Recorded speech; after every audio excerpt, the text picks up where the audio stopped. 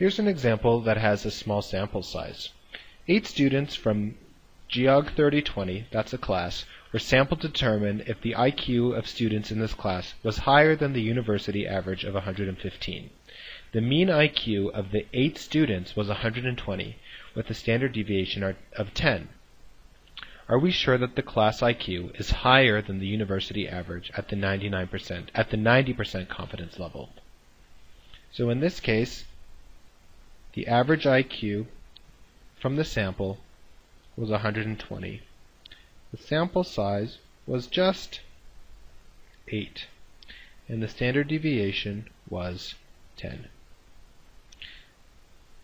The confidence level was 90%, so the significance is going to be 0.1, 10%.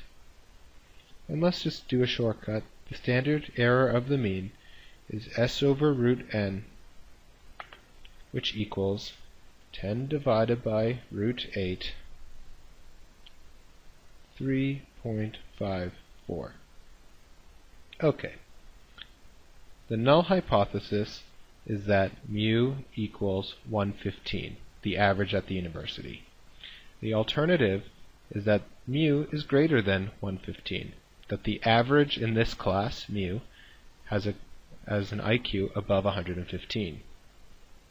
2. This is going to be a t-test, since n is less than 30. And 3, we already know the significance equals 10%. 4, let's draw it out. So it's a right-tail test. The z-crit is going to be such that there's 10% to the right. That means we have to use the 80% level of confidence, because that's going to put 10 on each side.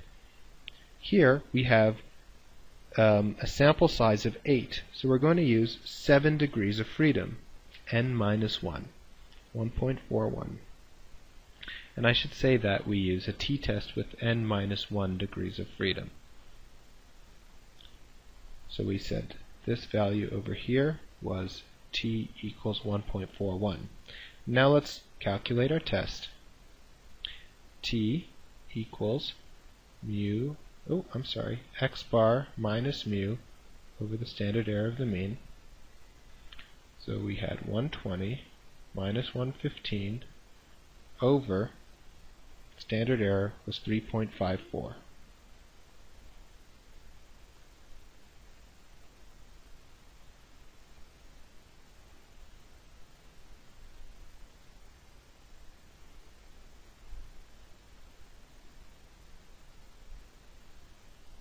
Wow, so this was a really close call.